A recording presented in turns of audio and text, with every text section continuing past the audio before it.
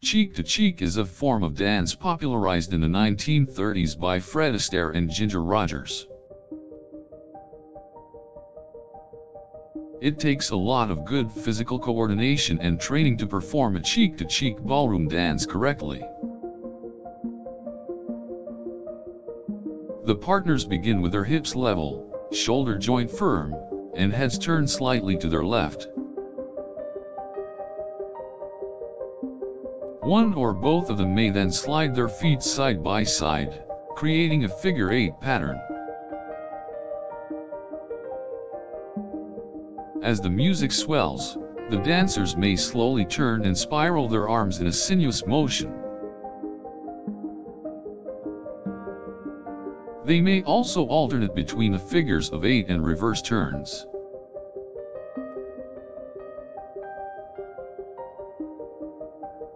This playful, intimate dance is often done in a slow rhythm, as the dancers alternate between touching and pulling away from each other.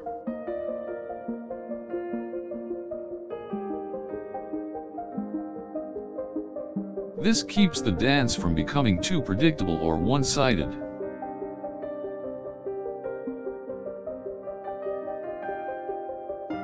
Cheek-to-cheek tends to be more romantic and graceful than other forms of ballroom dancing.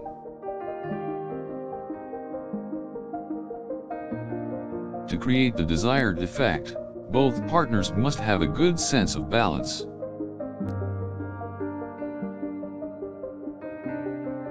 Couples must also be well matched in order for the dance to work best.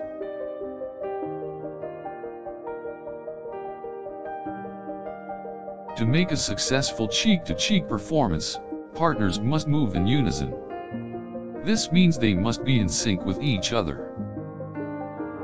Proper understanding of the music is essential, as the song's tempo and structure determine the dance's style. Each individual must be able to follow the other, and each must be level-headed and experienced. When pulled off correctly, this romantic dance can leave the audience enchanted.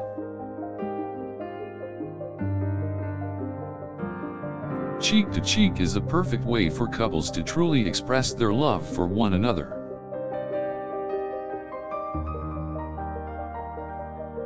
It is not a fast-paced dance, but provides an excellent platform for practice, improvement, and enjoyment. Training for this ballroom number usually involves learning the steps combinations, timing, control, and body movement. Each of these components must be finely tuned before a dance can be presented in public.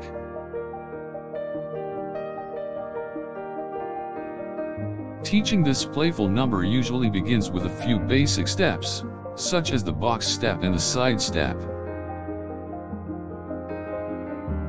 Other important parts of the dance include posture, arm placement, proper lead and follow techniques, and music interpretation. Once the basics are mastered, couples should practice together in order to gain confidence and rhythm. Cheek-to-cheek requires a lot of practice and patience, as it does take a while to perfect the moves. Those who find themselves struggling should feel free to get assistance from experienced coaches. The best way to learn is with other couples, as it allows for mutual support and understanding.